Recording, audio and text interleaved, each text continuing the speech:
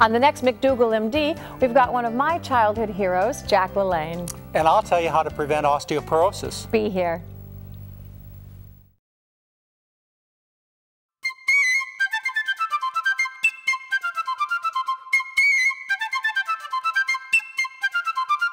This is Hello Channel. Most of us have heard about osteoporosis, weakening of our bones as we age. But did you know that more and more people are keeping strong bones into their 80s and 90s? It's true, and we'll tell you how. Plus, do your old-time TV memories include Jack LaLanne, television's original fitness guru? He's still going strong, and we've got him. I'm Mary McDougall, and this is McDougall MD.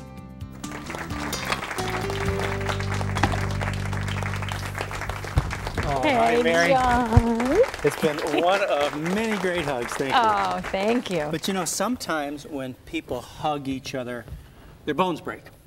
Really? That's right. They break ribs. You just give them a simple little hug. Oh, dear. And that's not right.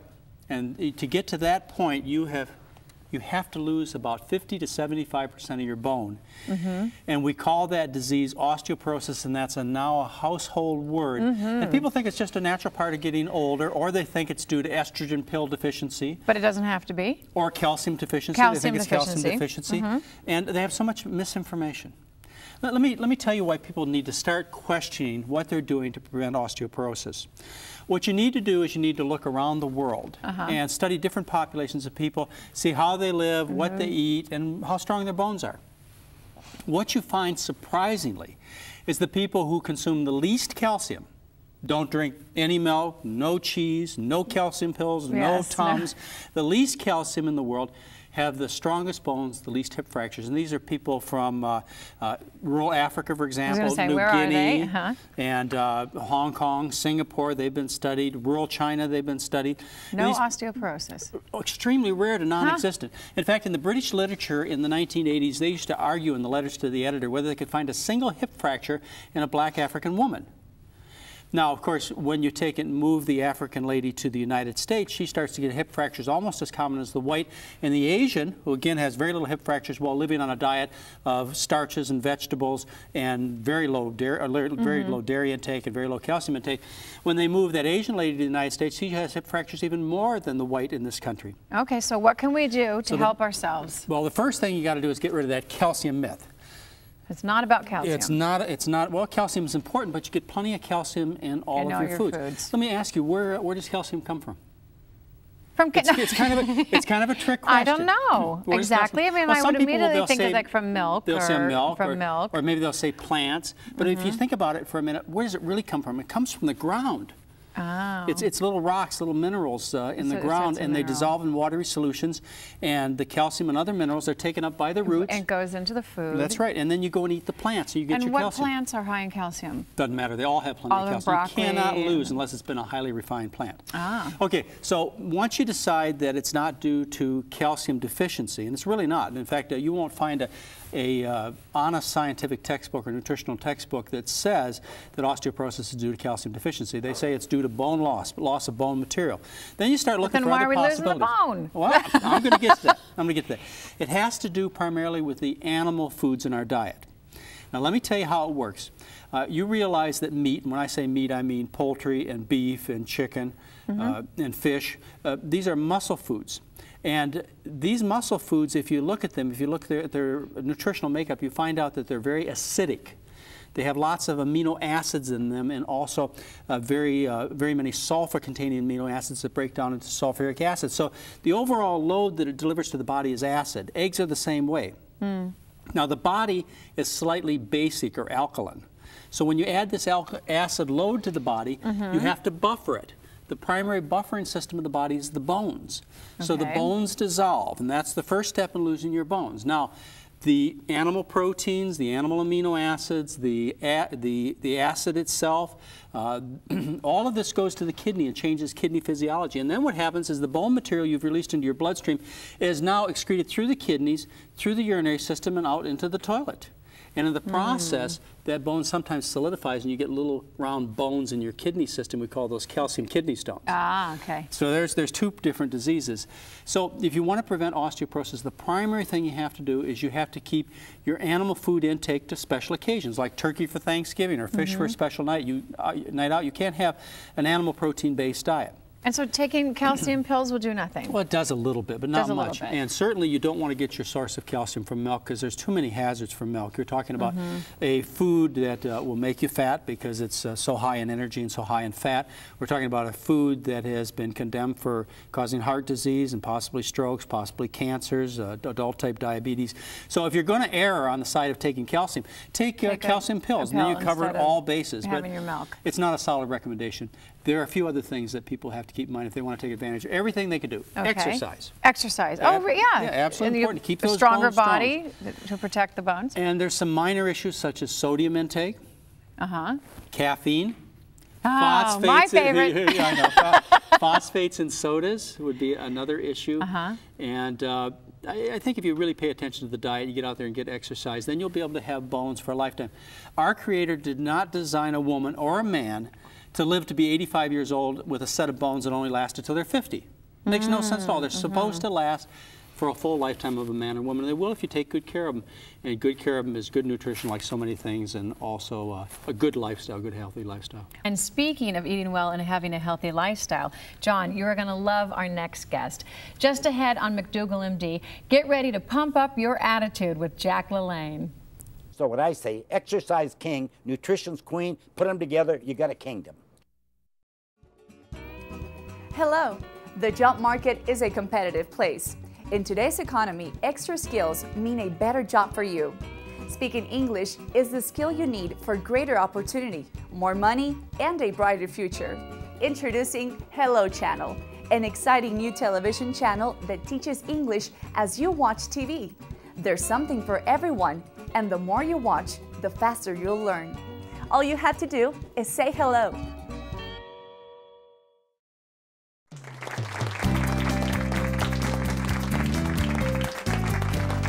And welcome back.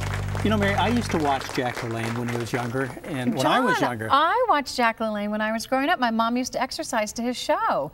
You are going to love this interview. You know, he's a vegetarian. I'm really excited about it, and an inspiration. I mean, he does things that that people much younger couldn't even think of doing. It's very true, and you'll enjoy him too. I recently had a chance to visit with this man, and he is as inspiring today as he was 30 or 40 years ago.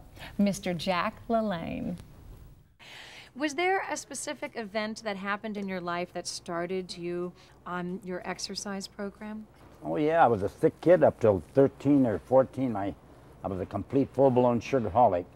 When I was about 4 years old, I was a real psycho. I got into sugar. My mother used to appease me all the time. You know, go to the potty chair or do this. She'd always reorder with candy and ice cream, and I got hooked on sugar, boy. That was it. And so they took me out of school for 6 months, and it was during that time I attended a health lecture. Did you stop eating sugar? Immediately. I went home. After that lecture said that if we, regardless of our age, if we obeyed nature's laws, we could be born again. What are nature's laws? The exercise you do, the food you eat. What on earth ever possessed you to start your amazing feats? I had to prove that you could be a champion athlete and still be a Mr. America type. And you could be 40 years old and still, because most of the people, you're over 40 years old, you're over the hump. So I said, how am I going to prove this? So I put handcuffs on, jumped off from Alcatraz prison, which is supposed to have been an escape proof. No prisoners ever escaped from there. And I swam handcuffed over to San Francisco. And this got international publicity, you know. And every 3 or 4 years, I would think of something more difficult. Then I did on the Art Baker You Asked For It show, I did 1,000 push-ups in 23.5 minutes. And then another birthday, I did 100 handstand press-ups in 5 minutes. And then on Lake Ochinoco in Japan, I towed 65 boats with 6,500 pounds of wood pulp and things. Handcuffed and shackled, I pulled those 2 miles. You have accomplished so much in your life. What is, in your mind, your greatest achievement? I have one thing in my mind, to help every man, woman, and child, to get them motivated and educated about what they are missing in life if they're not in good physical and mental condition. So you can't separate the mind and the body. It's impossible. That's why people get up in the morning, they get aches and pains. It affects your mind. Your energy's down, your vitality, your self-esteem is down. People should get up in the morning with energy and vitality, you know, and disease-free and pain-free. See, anything that happens to Jack LaLanne, anything, good or bad, I made it happen. What is your daily routine when you get up in the morning? I get up at 5 o'clock, and I work out for 2 hours, and every 3 or 4 weeks I change my program completely. And what exactly is your diet? What is your combination of diet and exercise? If man makes it, don't eat it. You name me one thing you put in your body that man hasn't fooled around with. The air you're breathing right now, the water you drink, your fruits, your vegetables, insecticides, pesticides, artificial fertilizer, all your animals now with stilbestrol, they're high-bred things, and man's got his tongues, too much sugar, too much salt.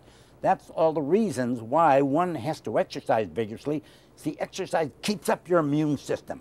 So what I say, exercise king, nutrition's queen, put them together, you got a kingdom. And you don't have to be a nut about this. If people can't get, say, 5 raw vegetables a day, now, is there anybody can't do that? At least 3 pieces of fresh fruit every day. And the grains you eat, instead of all these processed white stuff, you know, brown natural rice and barley and wheat and oats and beans, these are all natural things in their natural state. So do you take vitamins? Oh, 50 or 60 a day at least. Everything natural vitamins, natural enzymes, vitamins and minerals and herbs. You absolutely have to take extra vitamins and minerals today because everything is picked green, then it's stored, then it's cooked. Cooking kills. You cook things most over 100 degrees, most of it, the nutrition's gone. So you've got to replace that. I know that you had gyms and health clubs from a long time ago, and now there are so many health clubs, and especially kids who are trying to get healthy, and there's steroid use now. What are your thoughts on that? You know, if you take steroids, it's just like going to bed with a rattlesnake. It's going to get you. There's no doubt about it. But you'll never, ever get rid of steroids as long as the standards are all these big muscles in the veins sticking out. The emphasis in America, they don't care. It's winning. They don't care how they win. They'll do anything. With someone who's watching the show and they're a bit older and they haven't necessarily kept up with an exercise regime, what do you suggest for them as far as diet and exercise? Okay, you 70, 80, 90-year-old people, right now they're what? I want you to take care of it. Get your feet up there and hold it. If you can't do that, you're in bad shape. No. You know, you can't believe what we are finding out now. They take people who are 95 years old. They double their strength and double their endurance in 6 to 8 weeks with weight training. You know, everything now, see, I've been preaching this now for over 50 years about building muscle. The older you are, the more you should exercise. They take people now, they add 3 to 5 years onto their lifespan with exercise. See, you don't get old from years, you get old from inactivity. Now they're getting these people up and around, swimming and walking and weight training, get them taking vitamins, get normalizing their weight. They're adding wonderful, not actual years onto their life, what they are doing, but they're adding life to their years. Now, I know you think it's all about perspiration, but I have to tell you, personally, for me, you are an inspiration. Thank you. I love that kissing, no calories. Isn't he great? He's very inspiring. Oh, he was great. He was so much fun, John. I hope I can be that great when I get to be that age. Oh, me too. All that exercise. Next, we'll join Mary McDougall, who is John's wife, in the kitchen right after a short break.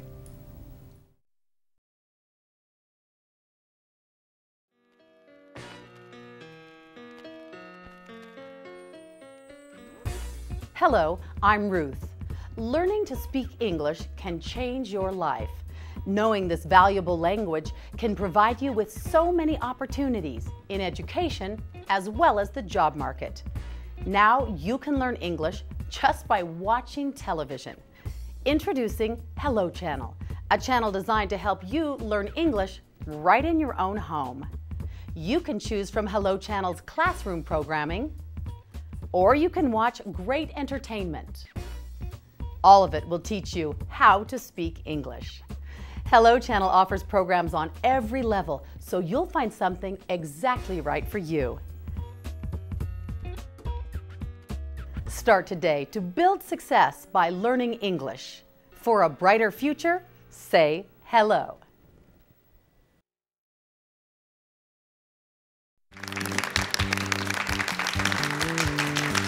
Lasagna has always been one of my favorite dishes, but when I found out about all the cheese, all the fat, all the cholesterol, I was really stuck until Mary figured out a way to make it healthy. And you're going to learn how to make a great lasagna that tastes just as good as the old lasagna, in fact, even better, and it's healthy for you. And it's also easy to make. It Well, is? that's even better. It is. It's very easy to make. That's the best part of all. When I used to make this, I used cottage cheese, and I put the spinach in along with some onion powder and garlic powder. Well, I substituted tofu. So this is crumbled tofu up. in This here. is tofu with frozen spinach spinach that you press all of the liquid out. That's easy because Yes. it's frozen. Okay. Then you add a little onion powder and garlic powder. Mix it all up. And you put it right into the powders right in there? Right into that, so it gives it some flavor. And tofu is America's new favorite food, you know.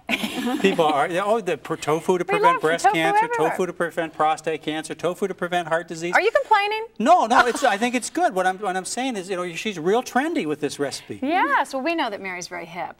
So, Now let me show you how easy it is to make. Let's see, yeah. You can buy bottled, fat-free pasta sauce in the store, Oh, okay. or you can make your own. Great. And you use a little bit Oh, you just put in it the right bottom in there? of your pan like this. Okay, and we're going to just kind of leave Just it a little there. bit, okay. And then you take uncooked noodles. lasagna noodles. Oh, okay. And you spread this out a little bit along the But bottom. now these aren't whole wheat. Will you eat them, John? Yes, as a matter of fact, I will eat them, Mary.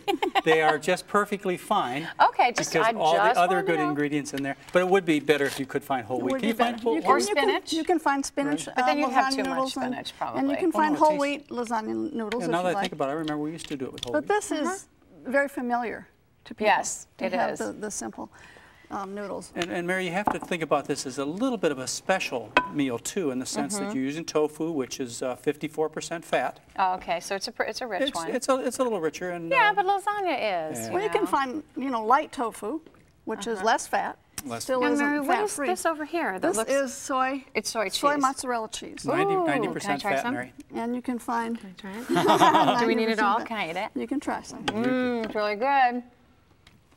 You just can't tell the difference. You really can't. But the fat is a much healthier fat. Well, and then you just go ahead and you layer it just like Just regular layer it lasagna. just like regular lasagna. Well, that's We're great. gonna Did you finish put this, these on here? And then we're going to lay those just over the top of this. Just over the top? And how many layers do you usually do? I know I because of the magic usually of do, television where 2 layers. And I Usually finish with two? a layer of noodles, and we'll show you how that works. Great, can I help you with this? Sure. Yeah, we'll just get this going. And So this the is other this. thing about that tofu cheese that you ought to know is it doesn't have the dairy protein, which a lot of people are allergic to. Right. And so that helps. It has much less environmental contaminants. No, and Okay. tofu less cheese is chemicals. different than soy cheese. No, Or this no, is soy yes? cheese. Did I call it tofu cheese? Well, some soy cheeses are made with soy milk. Some soy cheeses are made with tofu. Okay. Well, either And one then of you them pour are going to this be, over they're gonna this. be Right, healthier and then for you you. do And then you do another layer. another layer of noodles and another Okay. layer of each of those things. Okay, so now we know that. Okay? Just like that. Right. Now we'll lay our noodles do across layer. there. Layer our noodles again. Okay. And then we do And then that. if you want to, you could, break this off Break and it up. cover it all up. But they do expand Oh, okay. when they Well, get that's good cooked. to know. Because you don't have to cook them ahead Mary, of time. this is so fast. This should be in your quick and easy cookbook. Is Should it? be. No, it's It's not. not? It's actually a fairly new recipe. I'm going to reach. Now, what is this? Is this a grated soy topping? Is this sort of That's like a Parmesan. like a Parmesan? Oh, this is great. And that's going to go over the top. Well, I have to try it because Okay. we know I have to try everything. So let me see. Here's a taste test. Well, it's not quite as salty as Parmesan cheese, but it is really good. We used to put a jar on the table that Yeah. had a P on it. It was an old pepper jar, and the kids thought it stood for Parmesan cheese. Oh. And we So you're used the tricking soy. your children. They didn't know the difference. They Didn't thought know it the was difference. they thought it was the same old thing. Okay, Okay, then we now do we're this. finished with that. Okay. Now and then we'll what put do the you? cheese on again. Okay. And then comes the Parmesan cheese. No, that goes on the top. Oh. after you put on your last layer of noodles. So, you know, this would be a fun dish to make with your daughter. I know. Sydney would love this Yeah. because she loves to put ingredients on. Oh, and she could do it too. Yeah. She'd layer all this cheese on the top. Now, see, here. you said you didn't have anybody to make you dinner like I do. I know, There I you go. said- You just get your daughter to I work. said I would eat like this all the time if I had Mary in the kitchen with me. And she would come to my house and just live with me instead of John. I cook all of my meals. all your meals. Sorry, but we can. I know you won't we give can her up. trade Sydney. We can share a name, and he won't come with me. Okay. No more on top. Now we're going to put another layer of noodles. One more layer of noodles, and then we pop it in the oven for how long? It takes about an hour and 15 minutes or so. And then I'll break that one, put it on the There we top. go. Okay. put And these then we're over going to here. cover With the rest more of it with a sauce. And this is just an organic sauce that you picked up. Fat-free. Fat-free. Fat-free. Lots of healthy tomatoes in there. Most natural food stores sell it. No? No, just a minute. You first have I'm to so excited about this. flatten this out a little bit. Oh, we have to flatten it out. Okay. Cover it. Make sure all the noodles are well covered, otherwise they're going to Right, get they tough. won't get. And then you bake it for a long time because you're not cooking the noodles first. You Yes. cover it with parchment paper and then some foil. Yes. Okay. Do And then you you, cook it at what temperature? 350. 350. And for? then you, for about an hour, and then you uncover it and let it rest for a few minutes before you serve it so that the sauce isn't too runny. And then through the magic of television, here we have it. Looks delicious. All cooked and ready to go. Can we dig We are into going it? to serve a little bit of it here. Oh, So you great. can try it. Okay, this would be great. All right, let's see. Picked a great All time right, well, tonight to serve this. I'm starving. I know. Well, we're going to eat this, and stay with us. We'll be right back. Here, John, you can have a fork. And you can have the first bite. Why should you watch Hello Channel? Because learning English should be inexpensive, and learning English should be available to everyone. If you want a brighter future, join us and say hello.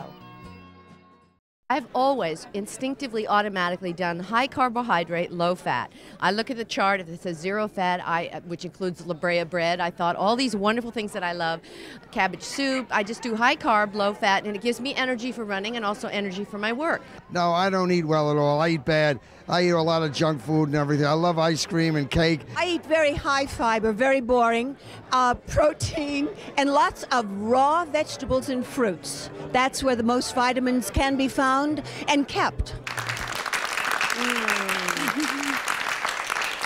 You know, if people could just have a taste of this, they'd understand by including a few more vegetarian meals in their daily meal plan, all they give up is bad health, not good taste. This is absolutely fantastic. It's very good, Mary. It's very yummy. You get a lot of Really, pleasure really out of doing this, don't you? I do. I really like to do this, and it's fun to adapt recipes and make them taste good. Well, I'm sure, yeah, because people think of vegetarian cooking as so bland and boring, and it's really not. Not when you cook your way. No, well, most people think of vegetarian cooking as salads. As salads. There is no cooking. And hard work. They think about it as Yeah, hard it's work, hard too, work, and yeah. it's not that either. Look at all the colors that are in It's this beautiful. recipe. And if you would like this recipe, this lasagna recipe, you can write to McDougall, MD, Box 320, Newberry Park, California, 91319. Thank you for being here and cooking this for us, Mary. It's yummy. Goodbye, everybody. We'll see you next time.